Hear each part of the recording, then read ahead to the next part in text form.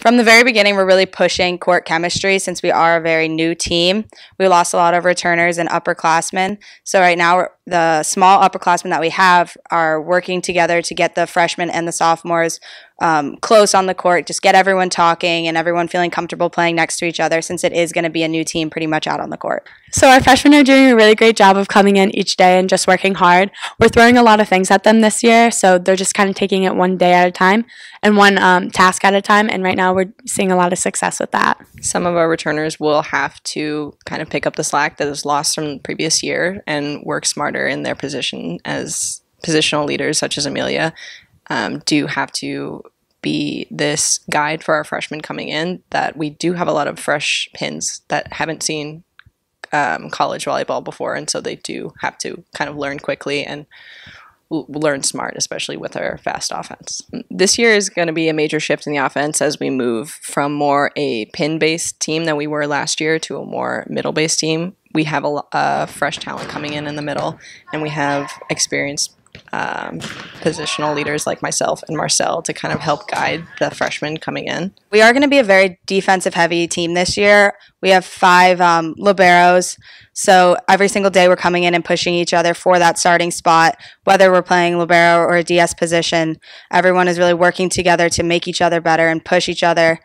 And I've also seen a lot of good defensive work out of our pins. We're really focusing on that too, not just making sure that they're getting swings in practice, but also making sure that they're ready defensively in order to get those swings. I think Cindy's doing a great job of running the back row. She's very vocal, and I think she's giving a lot of confidence to our freshmen and transfers on just how to run our back row. The setter group is doing a really great job of just getting our tempo down and trying to make all of our sets look as similar as possible. Jill just recently came back to the setting position after a shoulder injury and being a DS last year. So she came in really fast and learned our tempo again really quickly. And then Alex is a transfer, and then she came in and she's catching it on right away. So that's also really great. I think our hitters are doing a great job of learning our tempo and just getting it down and getting some good swings on it. Some of our returners, such as Carson, have really stepped up and kind of grown into the role of being an upperclassman setter. She's really taking advantage of her offense in the front row and really commanding the court as our starting setter right now. And so she's really come into her own as an upperclassman. Having 2 transfers really helps us out. We do only have such a small upperclassmen, group of upperclassmen this year. So I think it's really great just to add different knowledges from different schools and then kind of bring it to our school and incorporate it into our program.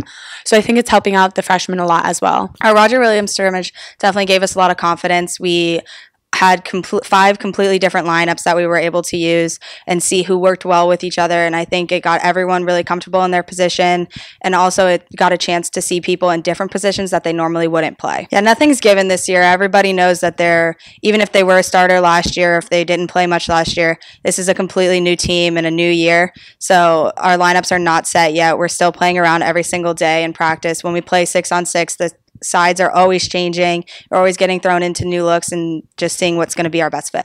I think a lot of our freshmen are standing out to me. Michaela's doing a great job of coming into our defense. We're really defensive heavy this year, so I think she's doing a great job of working the back row. And I think a lot of our pin hitters are also stepping up. Losing Eileen was obviously really hard for us, but our pins are doing a great job of getting back into it, getting some great swings on it, and I think we're going to be really good this year. It is really great to have the home court advantage here at UMass and playing local New England schools before going off to Minnesota to see schools that we've never played against before, and the talent out there is supposed to be really great. So having these couple matches here at home kind of to settle in and relax. Our expectation is definitely November 9th. That's the LEC championship game. We really want to bring that championship back home this year. We weren't happy settling for 3rd place last year, and we're coming back with vengeance this year.